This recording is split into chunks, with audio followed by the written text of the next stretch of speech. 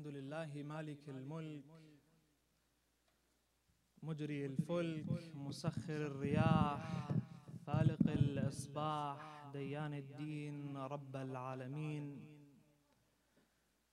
والصلاة والسلام على خير خلقه أجمعين أمين الله على وحيه وعزائم أمره الخاتم لما سبق والفاتح لما استقبل والمهيمن على ذلك كله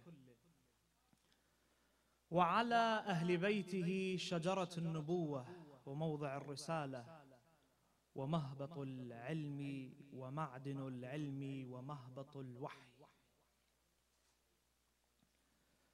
For the hastening of the return of our Imam, please recite a salawat ala Muhammad wa ali Muhammad.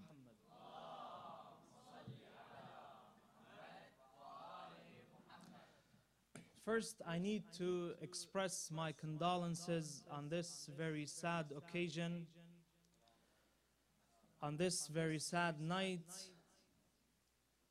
the night of Shahadat Al-Zahraa alayha salam, the martyrdom of the lady Fatima't Al-Zahraa, peace be upon her. Secondly, I would like to thank you to giving me this opportunity to be among you commemorating the martyrdom of the lady Fatima alayha salatu wassalam.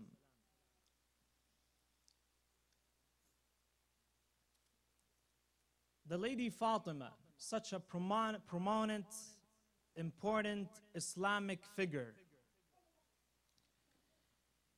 It is a personality that we can derive lessons from. She is the wife of Amir al-Mu'mineen Ali ibn Abi Talib and the daughter of the messenger of Allah, Rasulullah Muhammad.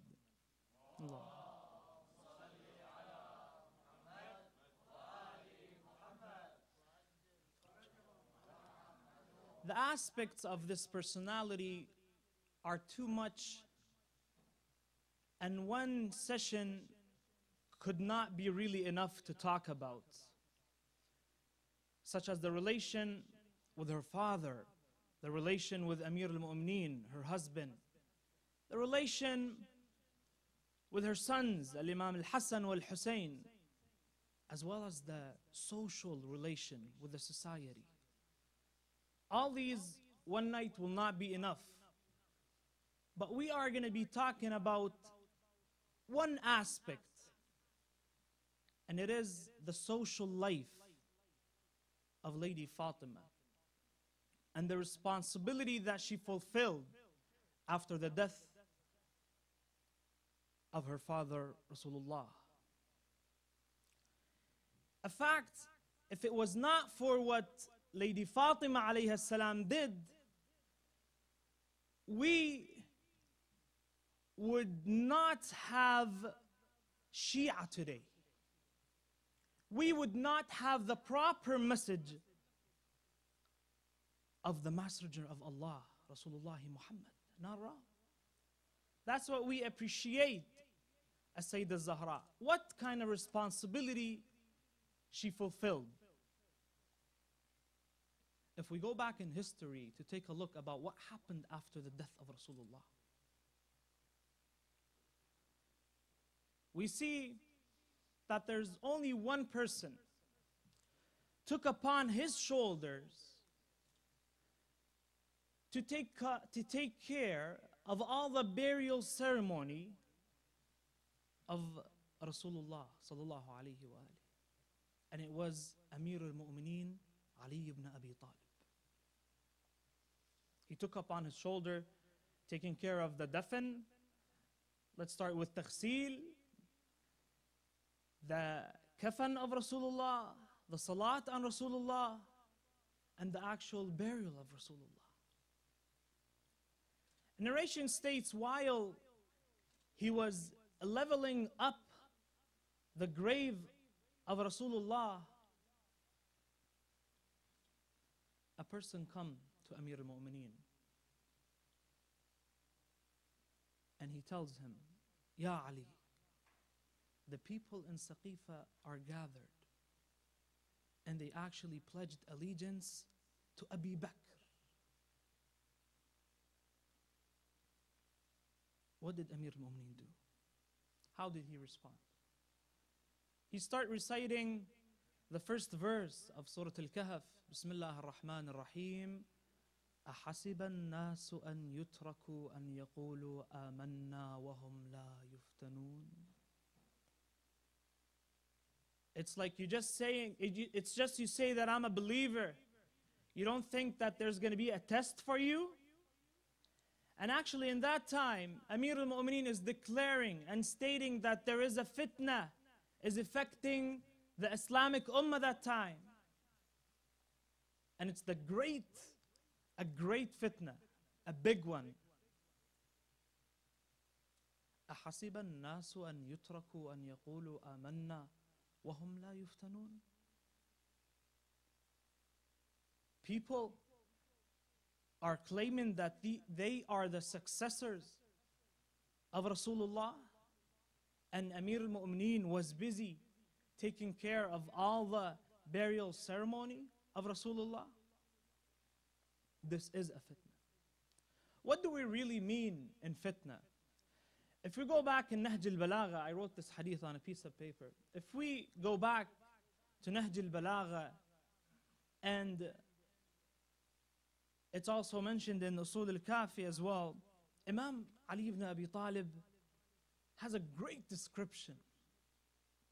And it might be referring to this topic that Abu Bakr taken off the Khilafah from Amir al-Mu'mineen.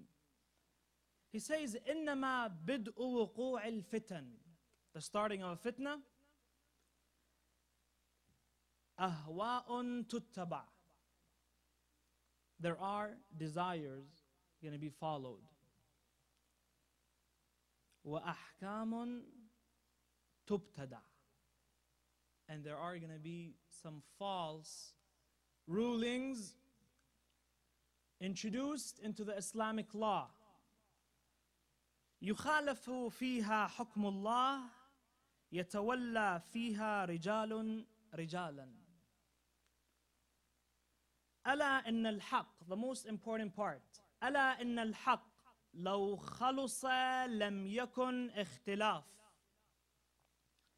If it was people who are acting only haqq, it will be clear.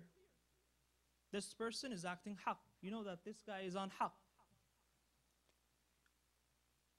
ولو أن الباطل خلص لم يخف على ذي حجة. And if it was these people who are acting batil, are acting only batil, it's going to be clear as well. So it's going to be actually really easy to say that this guy is on haqq and this guy is on batil. But what happened is he continues saying, لَكِنَّهُ يُؤْخَذُ مِنْ هَذَا ضِغْثٌ وَمِنْ هَذَا ضِغْثٌ. But actually what's happening in the fitna is the leadership of the fitna is taking some of the haqq and some of the batil, فَيُمْزَجَانِ, and he mixes them up, فَيَجِيئَانِ مَعًا فَهُنَالِكَ يَسْتَحْوِذُ الشَّيْطَانِ. After the mixture, the shaitan controls the leadership of the fitna. This is actually one of the best statements that Amir al-Mu'mineen gives the right description and declares what is fitna. And he's referring back to what happened that time. If it was people doing only bad deeds, you can see this guy is a bad guy. You can point on him. But what happened is Abu Bakr that time was with Rasulullah. And he was actually mixing right and wrong. What caused confusion that time to the Islamic Ummah. I'm talking about ordinary people getting affected. Not like people had insight in their hearts. No, the ordinary common people outside in the Islamic Ummah will get infected because they will not be living in Medina. So they saw Abu Bakr claiming that he's the successor after Rasulullah. And he's saying some good words. He knows how to talk Arabic well, sitting on the minbar of Rasulullah. So, yes, this is the successor. This is the fitna. One of the main factors in fitna is ambiguity. التباس الحق and batil. That's what Abu Bakr used that time. As an example, when the lady Fatima Al-Zahraa alayha salam comes to Abu Bakr asking him, Abu Bakr, you kicked out my workers from the land of Farak, and it's my land. What is going on? How did he respond?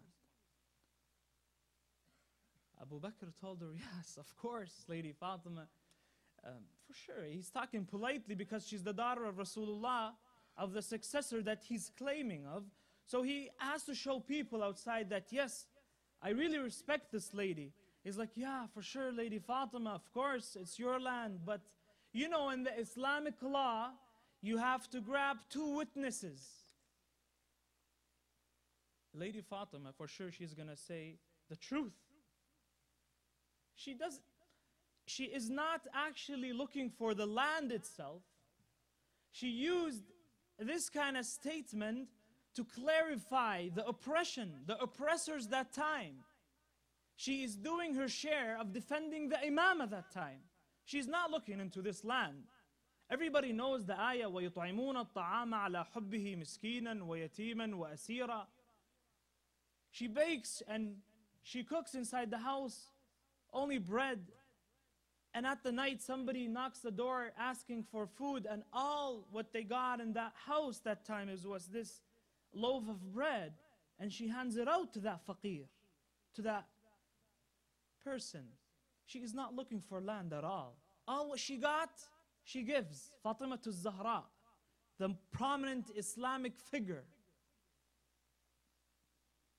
So she comes to Abu Bakr and asking him back, Farak? She says, you have to grab 2 witnesses. Truthfully, she said, I have my husband Ali ibn Abi Talib and I got Ayman. And then he kind of laughs. The statement, and actually the narration doesn't state, but what you understand from, he's kind of being sarcastic, and he's like, Lady Fatima, you know, actually within the court of Islam, you gotta get 2 men or 1 man and 2 women, right? Where is the ambiguity? He's talking the same words of Rasulullah. He's talking in the Islamic laws, rulings. Everybody's looking at. And yes, for sure, what he was saying is right. And it was in the Quran as well. But where is the ambiguity here? What is wrong? Amir al-Mu'mineen clears this. He tells him, Ya Abu Bakr, what are you doing? Since when do Rasulullah ask a guy that has a position of an object for grabbing people as witnesses to testimony? You are the one, Ya Abu Bakr, who is claiming that the Lady Fatima do not own the land. You have to grab the witnesses, not Lady Fatima. She already has the position of the land. She owns the land. She is not claiming nothing. Abu Bakr, Umar, you are claiming that this land is not for Lady Fatima. This is ambiguity. The main characteristics for fitna is ambiguity, especially in Islam. To act like you are in Islam. And you are really known for every Islamic rulings. You know every small and big thing. And what actually behind the scene is false. That's what happened at Fitna't Nahrawan with Amir al-Mu'mineen. Everybody was saying, Lillah al-hukm. The governor is Allah. Nobody's the governor. I'm talking about the companion of Amir al-Mu'mineen. And they took the Quran and put it on the sword and they start saying that we are the Muslims. Wa Rasulullah. Lillah al-hukm. This is ambiguity. Why should we really talk about this? Why am I choosing this kind of subject to talk about? The fitna itself. I'm not going through the biography. I'm just choosing a topic to discuss and examine. I know I promised my brother just to take around 10 minutes, so I'm not trying to exceed my time here, but it is a really deep subject to talk about, the fitna. Question is, why are we discussing this kind of topic? Another question is, what happened that time, is it gonna happen again? For sure, and more as well. We all know that history repeats itself. And our narration states that fitna, and the really main fitna, is going to happen in Akhir al-Zaman. So knowing the fitna, and after that avoiding the fitna. Main characteristics is ambiguity. Number 2 is kalimatu haqqin yuradu biha batil. A true statement with false intentions. You are trying to show people that you know everything in Islam, but the intentions behind what you are planning to say is all false. That's why now, especially in this time, you have to really be informed on each and every political, social event happens within the Islamic Ummah. So when you see somebody talking in Islam, you have to know who is this guy and what is he saying, and should I take it or no?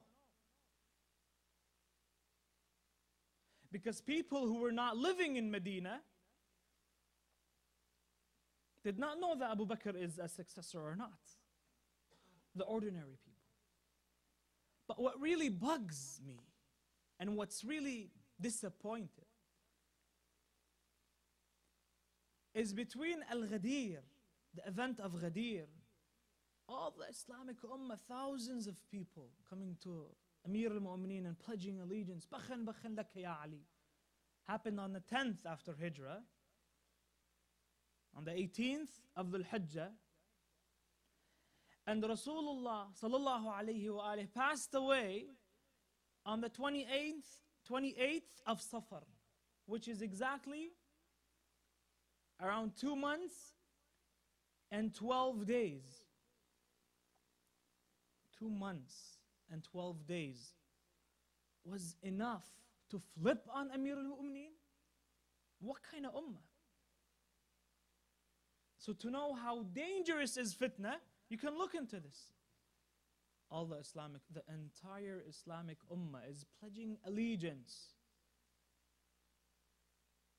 to Amir al-Mu'mineen in the Ghadir event, and after Rasulullah passed away, the Muhajirin and Ansar, the Tulaqa, they gathered in Saqifa. May Allah curse the Saqifa.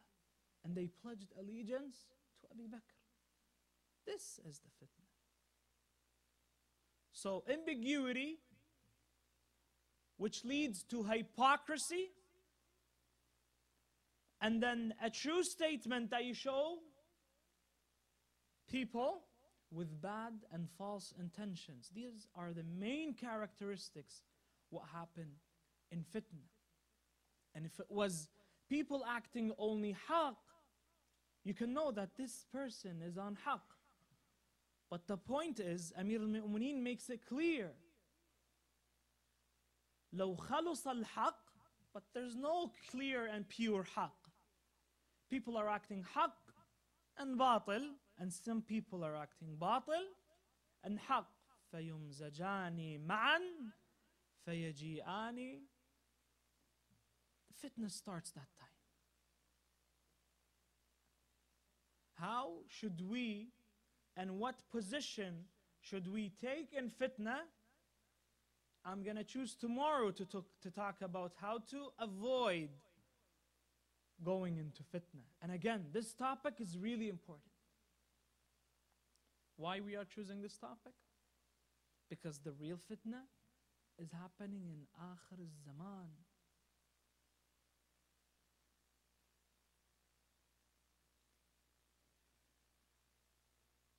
I think till here I'm reaching to the end. Again, I need to thank everybody for giving me this opportunity to commemorate everybody here, to commemorate the martyrdom of the Lady Fatima. عليها أفضل الصلاة والسلام. نسأل الله لي ولكم التوفيق. And the best end is with دعاء الفرج الإمام صاحب العصر والزمان. بسم الله الرحمن الرحيم. اللهم كن لوليك الحجة ابن الحسن صلواتك عليه وعلى آبائه في هذه الساعة وفي كل ساعة وليا وحافظا وقائدا وناصرا ودليلا وعينا حتى تسكنه أرضك طوعا وتمتعه فيها طويلا برحمتك يا أرحم الراحمين. وصل اللهم على سيدنا ونبينا محمد وعلى آله الطاهرين.